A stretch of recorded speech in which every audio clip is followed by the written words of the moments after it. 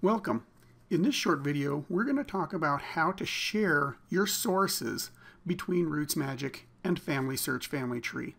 Now, I'm going to assume you're already somewhat familiar with the general working between RootsMagic and Family Tree from watching previous videos, so that you already know how to find matches and how to match a person in RootsMagic with the corresponding person up on Family Tree, so we can concentrate solely on sharing your sources back and forth. So the first thing we're going to do is we're going to be working with Elizabeth Trathan in this video. So I'm going to open up her edit screen, and you can see there's a number of sources for various facts in RootsMagic. There isn't a source for the death fact. You'll notice that there's no green checkbox, so there's no source for the death, and that's fine because our copy of Elizabeth that we've matched to up on Family Tree does have a death source, and so we'll actually be wanting to pull that down from there. The other source that we're going to be looking at is the one attached to the christening. And so I'm going to actually bring this up so we can kind of show how fields map back and forth when you're sharing data back and forth. So we have one source for this christening, a parish register. I'm going to go ahead and open up the edit screen for this source. We're looking at the citation screen.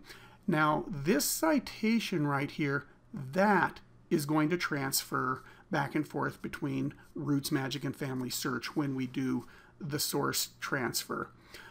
It doesn't really matter if you're using the freeform sources like we have right here, or if you're using one of the evidence explained template sources. They will both transfer back and forth. The individual fields in a template source, those don't transfer individually to Family Tree because it does not support templates, but the completed put together citation will transfer just fine whether you're using freeform or the templates. Okay, let's go switch over to this master text tab. This source text tab right here, or text field, anything you have in this field will also transfer back and forth between RootsMagic and FamilySearch Family Tree when you share sources back and forth. Family Tree is going to have a limited number of fields, so a lot of things like your source comments, your detail text and comments, those don't have a place up in Family Tree to put yet.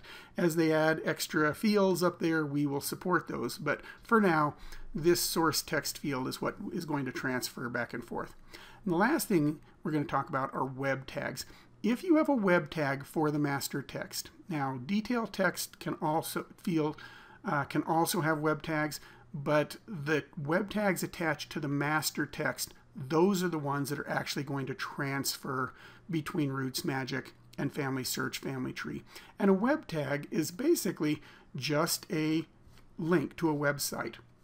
It lets you link a website address to, in this case, a source. So if I edit this, I can see I'm linking from this source to this website address, and this is the name of that website address. And in this case, we happen to be linking to an actual FamilySearch page, but we could actually link to an ancestry page, to a page on your own website, to a page on any other site that takes you to a website or an image of this particular source. Keep in mind, though, that if you do link a web tag to a page on a pay site, one that you have to have a subscription for, that website address will transfer back and forth. But if you do put that up on Family Tree,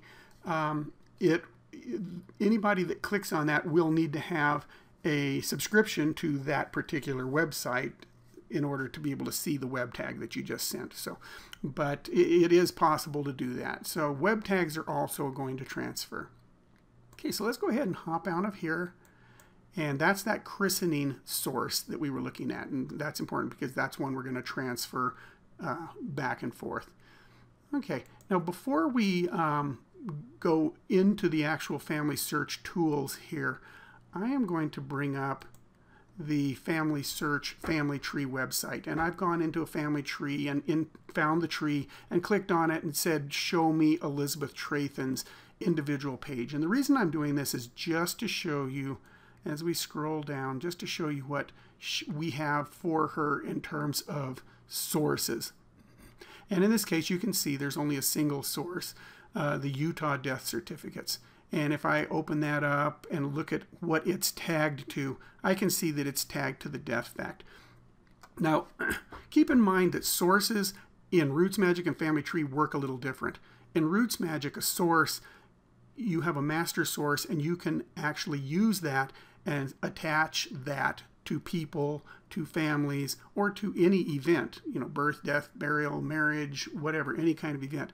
On Family Tree, you can only actually attach a source to a person or a family. And if you've attached it to a person, you can also tag it to one of these 6 items. Tag it to the name, the gender, the birth, christening, death, burial. Not a specific birth or christening or death or burial, but just the concept of birth. This is a birth fact. Not a specific birth, but this is a birth fact. Okay, so keep that in mind as we show you a couple of things. So I'm going to go ahead and switch now back to RootsMagic, and we're going to go into the person tools for Elizabeth. And we're first going to look at the share data screen. And the share data screen is where you're going to see all the events and everything that you have for your RootsMagic person, and all the events that you have for the FamilySearch person that you've matched to. Now, you may not really have paid attention a lot when you've been looking at this screen, but in addition to things like the name and dates and places for all of these events, there's also a little button out here to the right that says more details, and that's where you can see the sources that you have. So it's not just looking at the date and place. So for that christening right there, if I click on that more details, it's going to show me that I have a source. And if I click on that link, I can actually see that source. And if I click on to view the record, I can actually see the page for that web tag for that source. So if I click on that, it's going to open up that screen, and there is that FamilySearch page. Like I said, that could be, it could be linking to any page. It could be linking to your own personal website or whatever. But it's clicking on that is basically going to, clicking on viewing the record is going to just open up a browser and show you that site. Okay, same thing works over here. If I click on christening, I don't have any sources for christening on FamilySearch. But if I go down to the death, you'll see I do have a source, and I can go in and look at all the details there as well. Now you'll notice that it actually says sources can be transferred on the sources tab. These are basically informational to let you quickly see what sources you have for what individual facts. But when it comes to actually sharing your sources, you're going to want to go up here to the sources tab. When you click on the sources tab, you're going to see all the sources you have in RootsMagic side by side with all the sources you have on FamilySearch. So if I come right here, I can see that I have this source attached to Elizabeth Trathan and tagged to her death. If I click on the little information, I'm going to see the same thing that I did on that share data screen. But I'm going to click on the little checkbox. From here I can do several things. I can detach that source. I can actually take that source and detach it from the person. You usually don't want to do that. I can also change what it's tagged to. Right now it's tagged to death. I can go in and change that. I can tag it to other to those other fact types that are available, or I can untag it from death. But what I want to do is I want to add it to RootsMagic. Okay, and that's actually the default. And so I want to add it to RootsMagic, and I want to add it to the death fact. I can choose any of those facts that I have in RootsMagic. I can choose. I can attach it to the person. I can attach it to a birth and christening. But in this case, I just want to attach it to the death. Click OK, and that's all there is to it. By checking the checkbox and saying copy it to the death, I now have, right over here in RootsMagic, I now have that source in RootsMagic.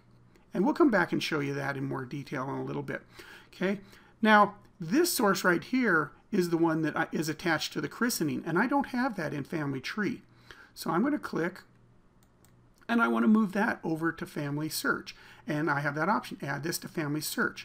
And so I can either say just attach it to the person, leave it at that, or I could say tag it with christening. Now you'll notice when I click on the christening one, it checks this, and that's because of that what I mentioned before is that the source has to be attached to the person, and then it can be tagged to christening. You can't actually attach it to christening.